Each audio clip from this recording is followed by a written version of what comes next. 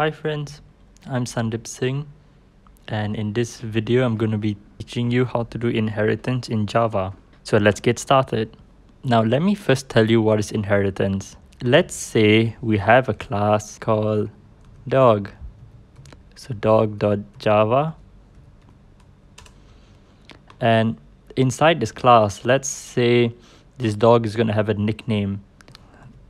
Let me just make a function which returns a nickname for this dog. So public static, and this function is going to return a string, so string, and let's just call it nickname.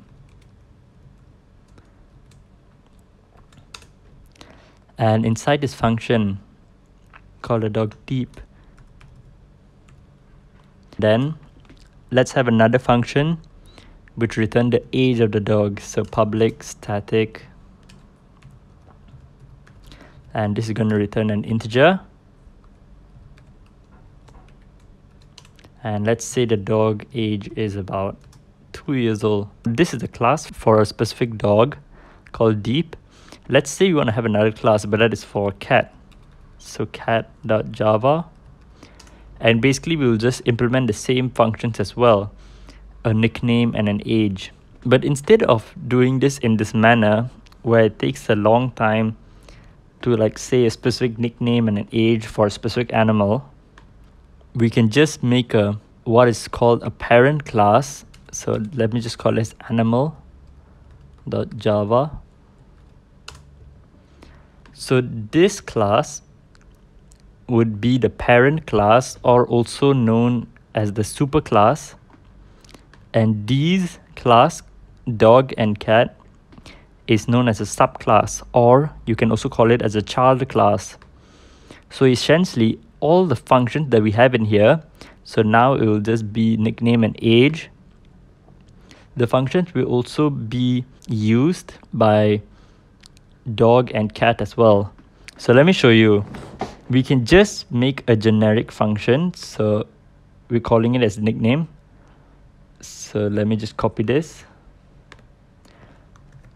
This will just be generic function, and let's say if the nickname wasn't provided inside these classes dog and cat, we can just put a random nickname here. So let's just put as cool, and then we'll also have an age.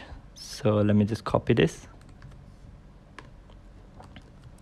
and if the age wasn't specified inside the dog and cat class, we can just implement the age as -1.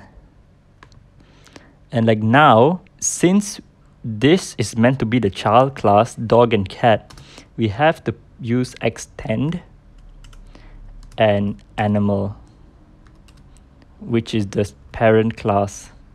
So dog is the child class and animal is the parent class. And now we've initialized the dog to be named as deep and the age to be 2. And let me do something for the cat. We can just copy this and just implement the cat name as let's just call it Felix, and the age to be